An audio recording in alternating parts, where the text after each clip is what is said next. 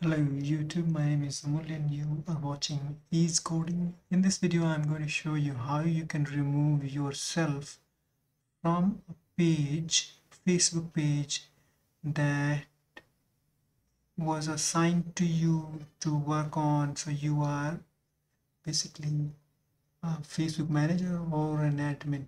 So what you need to do to remove yourself from the Facebook to stop receiving notifications and all that.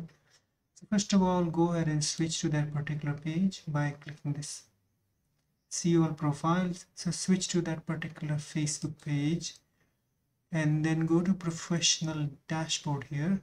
So you are on that particular page by going to this.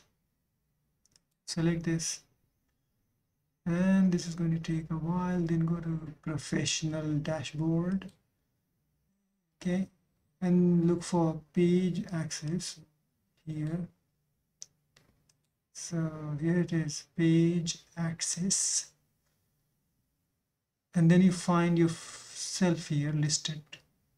Go to this right three dots and remove access. Okay, and you are done.